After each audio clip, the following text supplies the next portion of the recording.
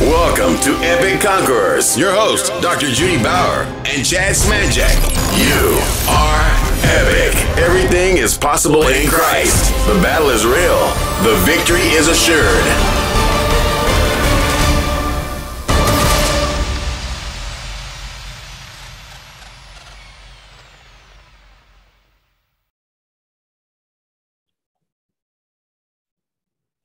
Welcome to all our Epic Conquerors, and thank you for joining Mama J and myself, Chad, on the Epic Conquerors podcast. Today, we're going to dive into Acts, and we're going to see just how powerful the Holy Spirit worked through Paul. But before we get into that, let's see how Mama J is doing today. Mama J, what's going on? I tell you what, I love this passage because walking in the power of the Holy Spirit really charges me up. I just love it. I've been blessed since 1972 to be walking in the power of the Holy Spirit and see miracle after miracle. So I think what we're going to talk about today is going to be loads of fun. So I'll kick it right off, Mama Jen, and I'll start with reading the actual verse of scripture that this devotional is based on. Okay. And it's Acts 19, verse 11. It's such a powerful scripture. It says, "And God gave Paul the power to do unusual miracles, so that even when his handkerchiefs or parts of his clothes were placed upon sick people, they were healed." Wow. "And any demons within them came out." I mean, when we go back to that, Mama Jane, we look at that just, from a perspective of today's experience as a Christian in the modern church, or, new believers that are just coming to, realize how amazing God is. But I mean, just think back then that the Holy Spirit worked through Paul in such a powerful way that just his handkerchief placed on someone would heal them.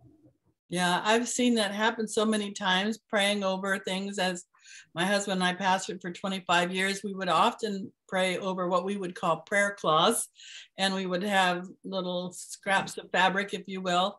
And we would anoint them with oil, lay hands on them and pray for them. And then people would take them and send them, mail them to family members that were sick or whatever, or they would place it under their pillow while they slept or what have you. And we would see so many miracles happen, just like Paul saw in that day. Just as basically, it's not that there's any healing power, obviously, in the material or in the anointing oil or in anything, but it just was a tangible point of reference, if you will, to do a faith act, and then God brought the miracle. God brought the miracle. Yeah, that's it. And that's so important for us to understand today, right? It's always God that brings the miracle, God that brings the results. Yeah. Like we always spoke about, it's really not, sometimes because we live in this world that's so results orientated, we always feel like, oh man, it's my job to do that, and it's that, but that's not really what it's about, right? And we'll go through that as we go through this. There's a lot of things that God asks us to do seem maybe sometimes even silly or insignificant, or like, really, God, I have to do that? But when you do that by faith and step out and take that action and whatever it was you felt he quickened you to do, boom, a miracle happens, and you stand there just in amazement at, wow, God, because what we did was so seemingly insignificant, unable to produce anything, but God takes that faith and he multiplies it into a miracle. It's fantastic. And I think sometimes it's so important to be like, you see with Paul, these miracles and many others, miracles are happening all the time. But, we think, well, wow, sometimes we're praying for something and we're looking to get it done and we're praying for the miracle. But sometimes when you take a step back, a lot of the times it's because God can't really allow you to believe that you're the one creating that miracle, right? So, oh no, we would get a big head in a nano minute. Could you imagine? So sometimes that's what, it's clear in the scriptures. It says your job is just to walk out, be obedient, and walk in faith. I'll take care of the results. That's right. And I think a lot of that's exactly what you said. Could you imagine if we started doing boom, boom, boom, and you weren't prepared or ready for that particular thing? You'd be like, look at me. Yeah. And before you know it, you've seen that be the downfall of many minister in the past or a believer, when God does use them to bring forth his power, and then they forget to give the glory to God. And they start thinking they're all that in a bag of chips, So then God has to sort that out. And so it's quite a journey that they then walk with God. Yeah. So we want to be careful not to. Well, like you said, like in the world today, it's like, people get success and money and how that corrupts them. Yeah. In the Christian community, God uses you in these mighty ways, and it can corrupt you as well. Yeah. Yeah. And so, well, with that said, we're moving right along. Yeah. So, Paul experiences God's power flowing through him in so many amazing ways. I mean, obviously, you can go through scripture and you can pick up so many different times that happens. How can we, as today in the modern day, how can believers access this power in their lives? Obviously, good question. There was a power, and it's the same power that was working through Paul that works through us. Yeah. So how do modern day, in today's society, how do you access that power? Well, what I've learned in my lifetime with the Lord is you have to constantly be aligning yourself to listening for God's voice to speak to you, because he will quicken you with a little small nudge in your inner man, and your knower will know that he's quickening you to step out on that. Or you'll read a scripture or hear a message preached or something, and he'll make something stand out to you that's what he would like you to do. Sometimes it's just the most insignificant thing, but it's just learning to just be quick and to hear and obey whatever that little nudging is. And when you do that, Chad, then you're walking actually in partnership with God. I mean, imagine that on a bigger scale, to think about the privilege of being able to partner with God. Oh my goodness, how amazing is that? I mean, he would let us do that, I mean, we don't, sometimes I think we just take it for granted, right? We don't really even think about the gravity of what you just said, Mama J. It's like, and I'm just using a worldly example. If someone said, well, you could partner with, let's say, Jeff Bezos, right? Yeah. You're like, oh, Jeff Bezos, wow, I get to partner with him. You know what I mean? It'd be like so overwhelming. Yeah. But you as a Christian get to partner with God Almighty, King of Kings, Lord of Lords, every day. We should be going like, wow. Yeah. And you want to be quick then to hear whatever he wants to tell you to do, because you know that he's backing you up, right? So whatever the outcome is, that's his responsibility, and he's really good at it. It's kind of like, I think of how in the natural, sometimes certain occupations, they'll have bring a daughter or bring a son to work day and let your child kind of go through a day with you to see how, a real world job looks like, kind of thing. We get to have, God takes us as his daughter, his son, to work every day with him, and see how to operate in a God kind of way.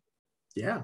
And then on top of that, he says, well, you just need to do this part of it, which is believe, act, hear, do this, and I'll take care of the results. So don't worry about that. You're like, man, that's the best partnership you can ask for. Yeah.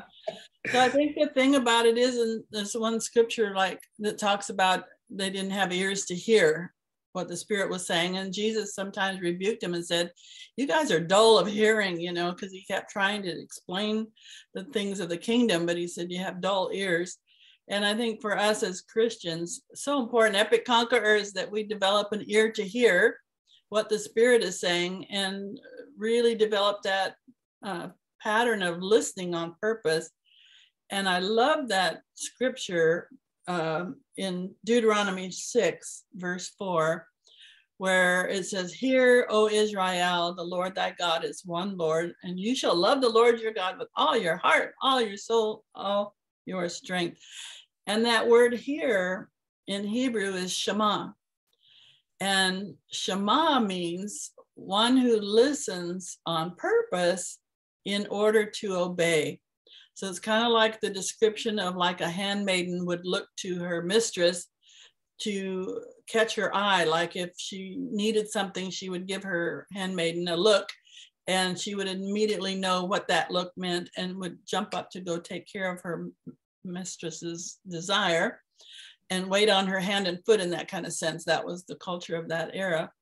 But in that same sense, that's how we should be towards God, is that we have that kind of a mindset of, I get to work with God. What does he want? What can I do to help make his day, and make things work out the way he wants it to in the earth? Thy kingdom come, thy will be done, kind of thing.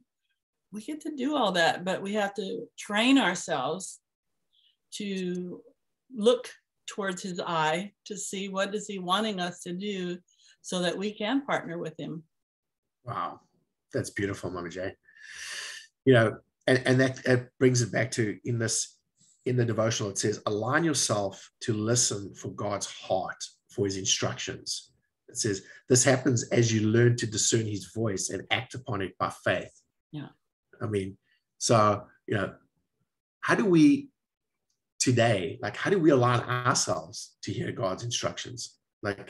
Just basically giving some instruction, just putting it out there for our epic conquerors, because these are such important things, right? Because there's certain things you have to do to be able to align yourself to hear those instructions. I found it so fascinating when I studied this word Shema, because it's a word that means a lot to me.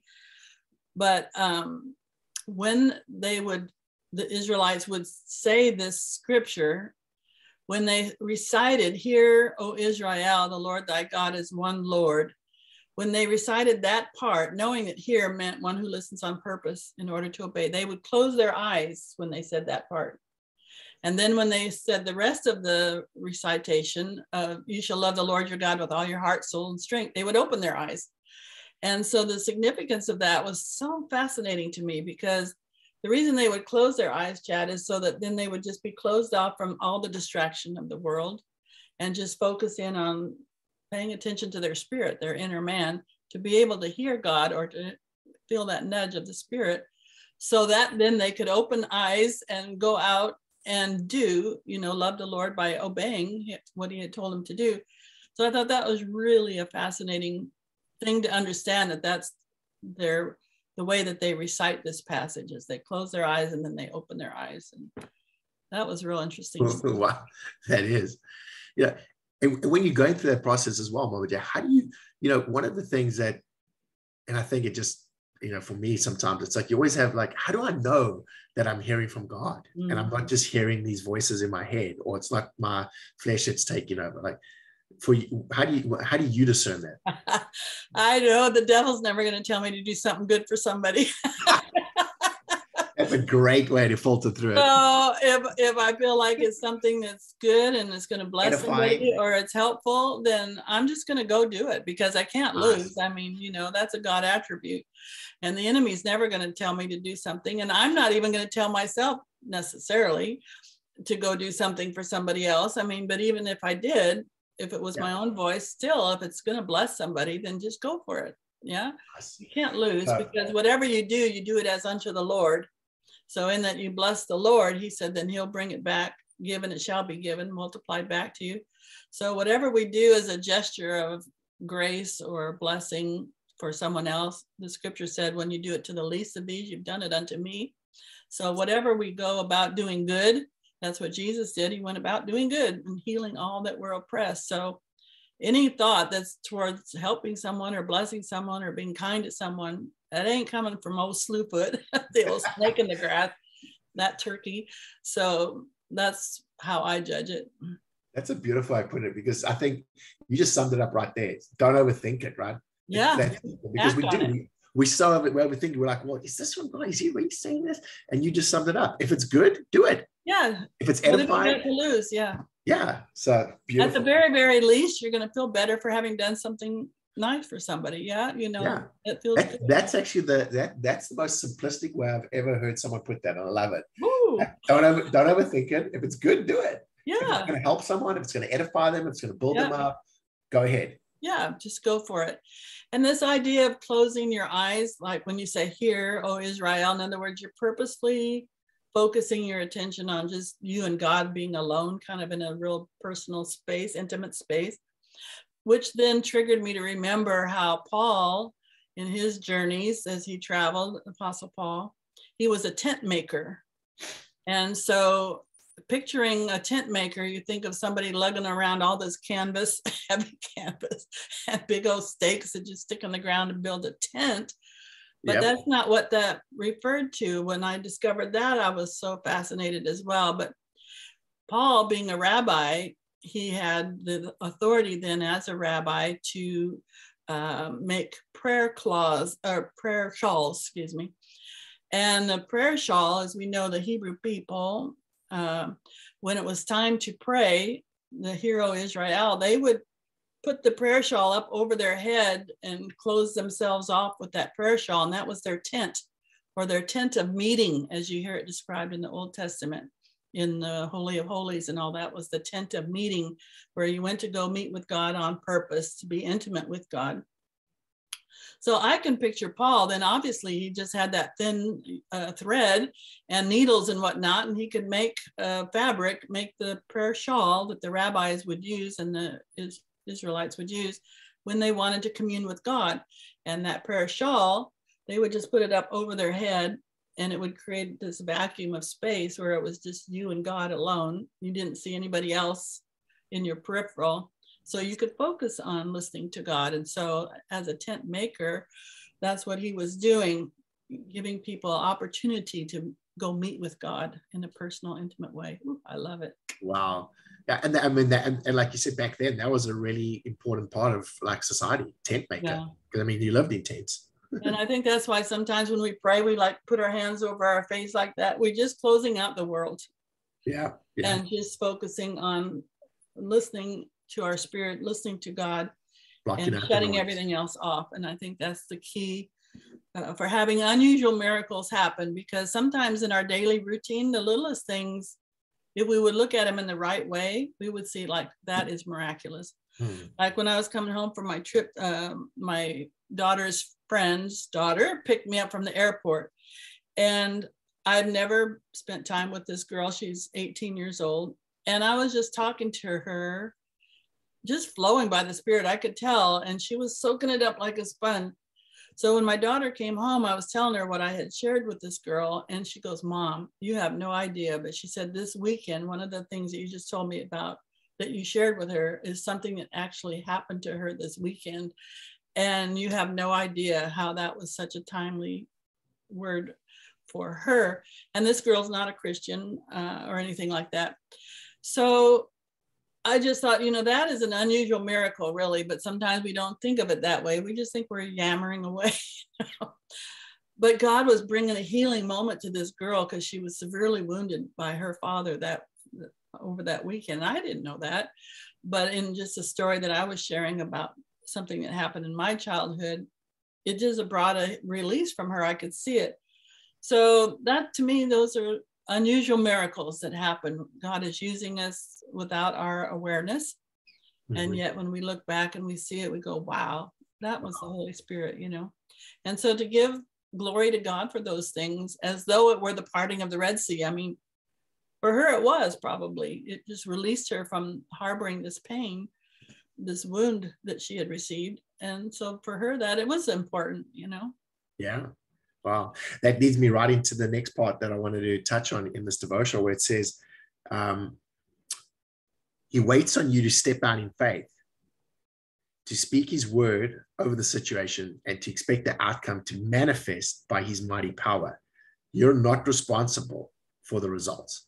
So, I mean, what you were just sharing right now, it's so amazing. Like, there it is in real life happening. You just stepped out in faith, did what you needed to do. God put the whole thing together, orchestrated the whole, event to take place, because he knew what this person needed. And you just delivered what you know to deliver, and God took care of the rest. Yeah, fantastic. And that same day, Chad, at 4 a.m, the Lord wakes me up and tells me to reach out to a friend that's been going through some tough stuff. And at that very moment, this scammer dude was trying to scam him. And it was just a miraculous divine intervention. I mean, especially for me to wake up at 4 a.m. But again, so it's 2 instances just right there in one day, seemingly insignificant. But for those people, it was the set free that they needed. That's a miracle. So that's living in partnership with God, like we talked. It's so fun. And then that's going to lead me into my next part. I tell you, we're on a roll here. You're just knocking these down one by one. Yeah. The paragraph, as I was going through the devotional, says, living a spirit-filled life makes every day an adventure of faith and the miraculous. So what does living a spirit-filled life mean? And what does that look like? And I think you just kind of just explained that right now, which is amazing. So yeah, I thought, because like, even on the airplane, there was turbulence. And I just said, stop, in the name of Jesus, peace be still. I take authority over you in Jesus' name. This plane will glide smoothly.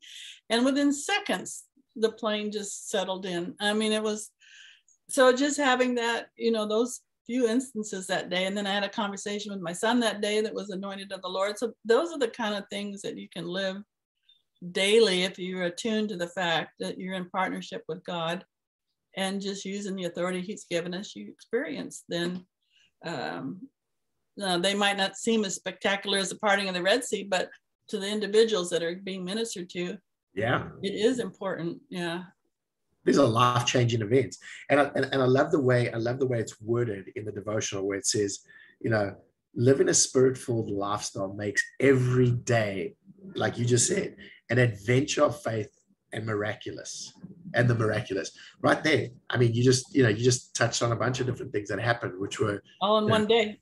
All in one day. And it was an adventure. I mean, there you are, you just landed up with this person. Minding my own business. Never even met this person. You're in a plane. You know, you start putting these things, when it happens on a daily basis, for like, you know, obviously, Mama J, you've been walking with the Lord for so long. So, you know, living in the Spirit is what you do. So, you know, these little things are happening every single day. But there are things that you do to train yourself for that, Chad, though. Just as soon as you said that, all of a sudden I had an image of myself way back in the early 70s when I first got filled with the Holy Spirit. And the Holy Spirit prompted me to do a study. And for that whole summer, I went through my Bible and highlighted every scripture that had to do with the thought of hear and obey. Revolutionized my life. And that's where I began to purposefully train myself to be a hearer and a doer of what I felt the Holy Spirit was quickening me to do. And so as you were saying that, all of a sudden I realized, oh my goodness, I have actually made a focused effort on that all of the past 4 decades, or however many decades that is now.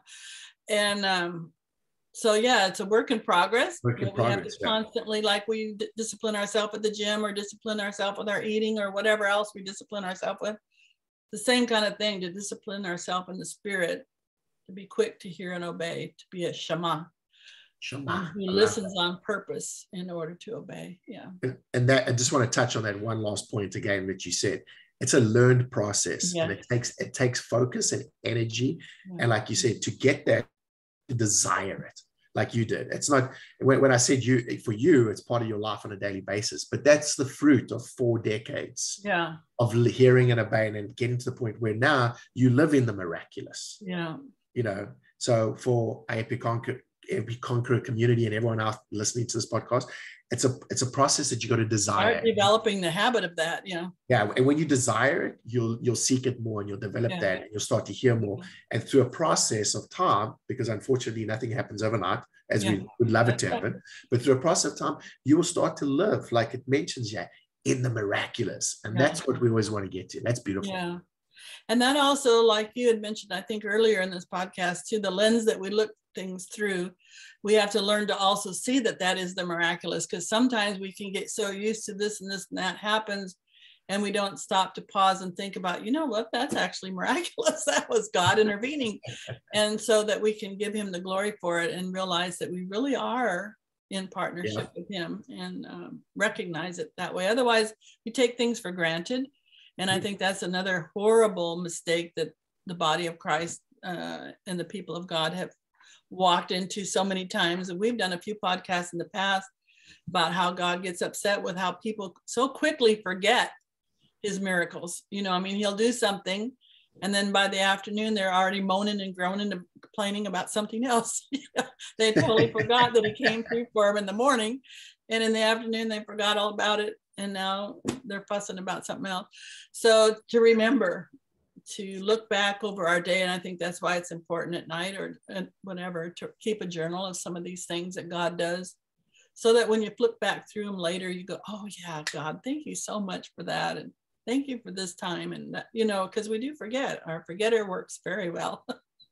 Well, I mean, and you just have to go to the scriptures to see that. And I think we've spoken about it. I mean, the Israelites ran through a parted Red Sea. Yeah. I mean, it's hard to imagine that you can forget that. I know, right? I mean, But it didn't take them long to forget that and start moaning again. Oh, Lord, where are you? What's going on? You're not with us. Why did you bring us here? Where's our food? We're eating this nonsense. No, I mean. You want food? I'll send you food. Oh, wow. That's amazing. That's awesome. You know, we have a name of God here. It's Jehovah Mekadesh. That's how I'm going to pronounce it anyway. But it means the Lord who makes you holy. And I think that's an important part of the process too, Chad, is to remember that God is the author and finisher of our faith. He's the one that's doing a work in our lives. We can't actually do the work ourselves. We have to position ourselves so that God can do the work in and through us. But that comes out of Exodus 31, where God was actually establishing his covenant with his people. And that's where he was giving Moses the 10 commandments and writing them with the finger of God on these tablets of stone. But God was dedicating himself to the people if the people would dedicate themselves to him. And so he said, I am the Lord who makes you holy. And the word holy, I think sometimes we get all sanctimonious about it and think maybe it's wearing your clothes in a certain way and no makeup and your hair in a certain way or whatever. But that's not what makes you holy. Holiness is really just being separated unto God. So in other words, you just belong to God and you are separated to live solely for him. So he's the one, he separated himself to dedicate himself to love us and cherish us. I mean, wow, that's amazing. Then we in like way should dedicate ourselves to be separated unto him and live solely for him as well. It's kind of like a marriage. That's what it's kind of like, to live for one another, right? To become one. And in the same way, God wants that with us. I mean, how spectacular is that? So powerful. So powerful. Wow. Well, on that note, Mama J, we're gonna pivot right over to what is spiritual weapon for this podcast. Well, I think mine is going to be go and do. I mean, get up and go. Get up and do. Get up and go. Get up and Get go up and go. do. Go and do. Take some action steps, you know. Get some motion going. Yeah. What's yours?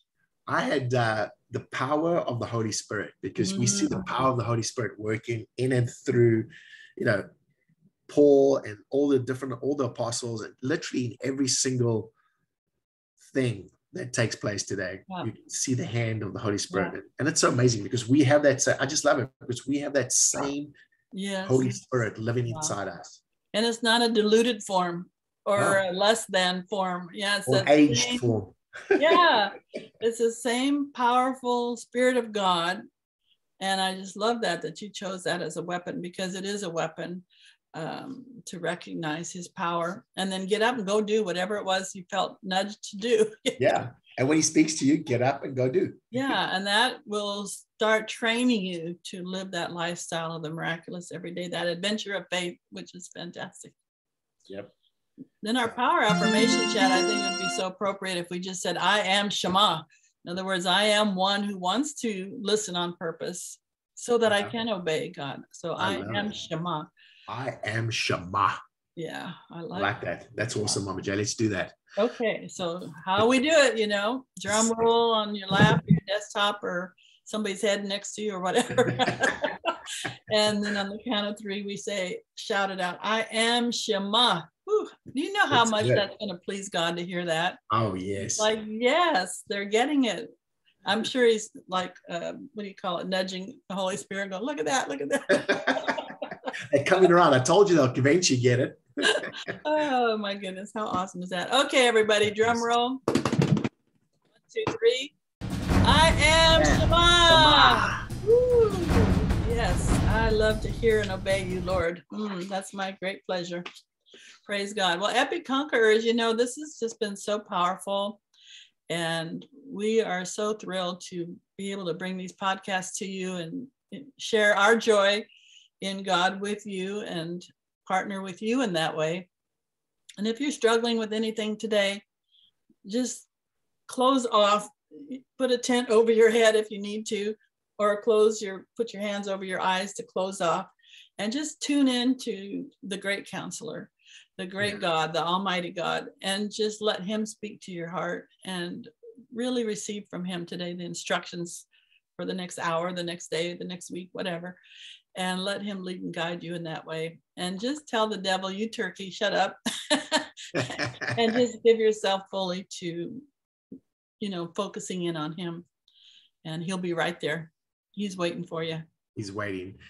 And realize that it's our job just to step out in faith, to hear and obey, and then to sit back and let the Lord take care of the results.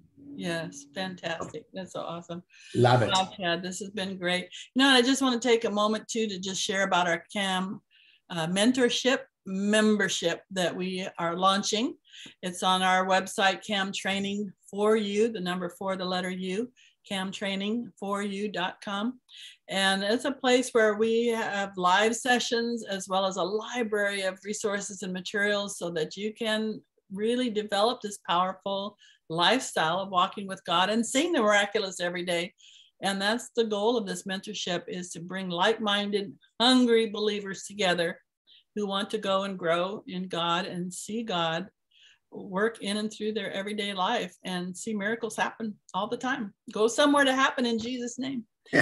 So there'll be a link on the show notes here on epicwinforyou.com where you can find out, or go to camtraining4you.com, become a part of our mentorship membership, and enjoy the wonderful fellowship that we're creating in that community. We encourage you to come join us. All righty. Great time. Yeah, that's great. Okay, Chad, sadly, all right, Mama J. That time to say it. Ciao for now, everybody. We'll see you next time. Okay, bye-bye.